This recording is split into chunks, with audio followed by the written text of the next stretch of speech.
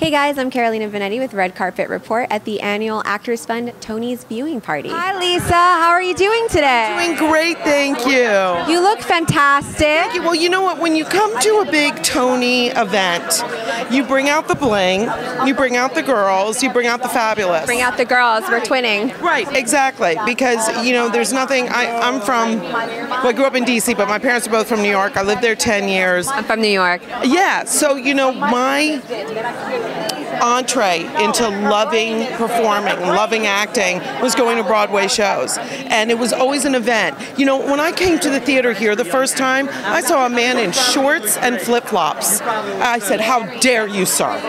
How dare you?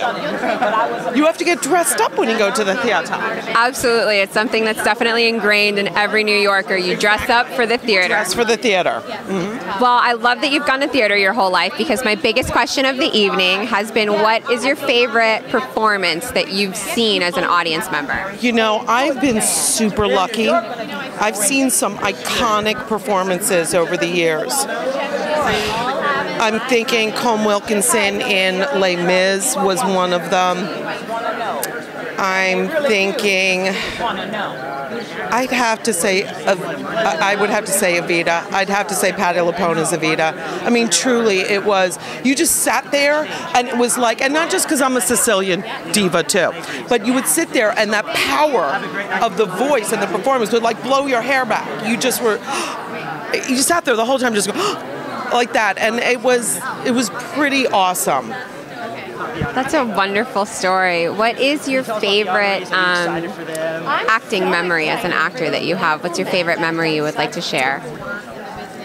Well, I have one, and it's a very small part, but it was a great time in War of the Worlds when I did a scene with my own daughter where at the end of it, we don't make it. Spoiler alert, we don't make it. And I did it, and it was spot on. And from a boat in the middle of the Hudson River in 20 degrees below zero weather, Steven Spielberg yelled, "Perfect take, Lisa, perfect, cut, print, moving on." And I went, oh my God, Steven Spielberg just said, "Perfect take, Lisa, perfect." Like he reiterated it. So that was pretty good. But also, I would say, after 2 days of filming the scene in The Parent Trap where I find out that the one twin is the other twin, and I was using my own, having to go on the road as a stand-up and as an actress when my baby was little. I was using that in the work, so I was really emotional every single take. By the end of 2 days, I didn't know what I was doing. Dennis Quaid leaned over down on the chair and said, "I think you're doing a magnificent job." Because at that point, I didn't know if I could even act anymore. And I finished the last of 72 takes on that scene, and the crew burst into applause. That's such a wonderful feeling. Congratulations. In Shall We Dance, there's a moment where Jennifer Lopez is showing Richard Gere how to rumba, and she uses me as kind of her dummy, and she's spinning me around, and finally she throws me down on the floor, and I knew it was funny, so I made the sound really hard and kind of went oof. I oofed, and I could hear the crew stifle. I could hear them, you know.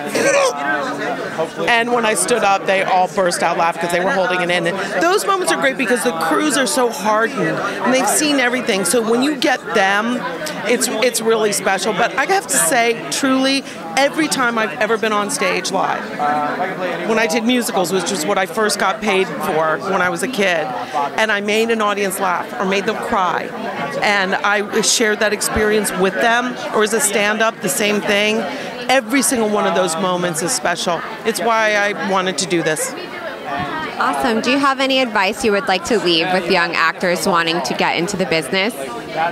Yes.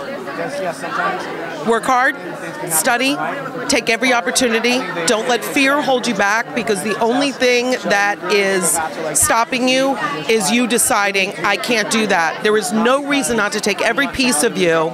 I had a coach at Arena Stage when I was working at Arena Stage said, because I was doing a drama, and they said, "Where's that funny girl who came in first day and had everybody laughing at her ass and how big it was?" And I said, "But this is drama. I'm doing Streetcar Named Desire." He said, "You're sexy. You're funny. Use it always." And look, the ass became popular. It caught up. You panning down? There it is. Thank you. All of a sudden, the world caught up to the ass being sexy. But I would say use every piece of you always. Don't dim your own light. And, oh golly, what's the other? And just wait. Sometimes your time is not now, but if you keep working, eventually you will work. Eventually. Character actresses work till they die. I love that. Thank you so much. Thank you. Hey guys, if you like this video, give me a thumbs up, and for more videos, make sure to subscribe below, and let me know in the comments what your favorite musical is. Mine is Les Mis.